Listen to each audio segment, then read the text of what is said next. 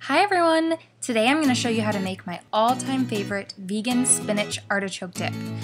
This recipe comes from Chef Chloe Coscarelli, and it's really healthy and easy to make.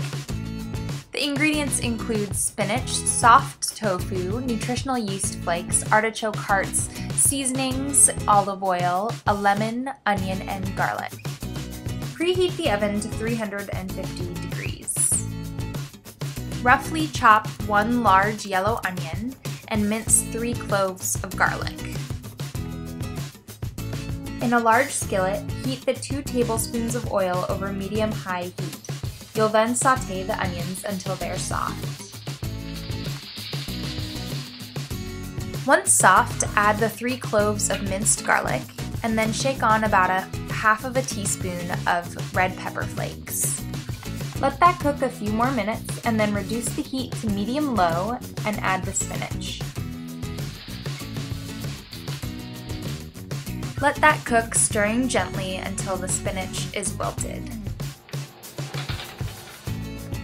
In a food processor, add 14 ounces of soft tofu, 1/2 cup of nutritional yeast flakes, 2 tablespoons of lemon juice, 1 teaspoon dried basil, 1½ teaspoons salt, and 1 teaspoon of ground pepper. Then simply blend until smooth.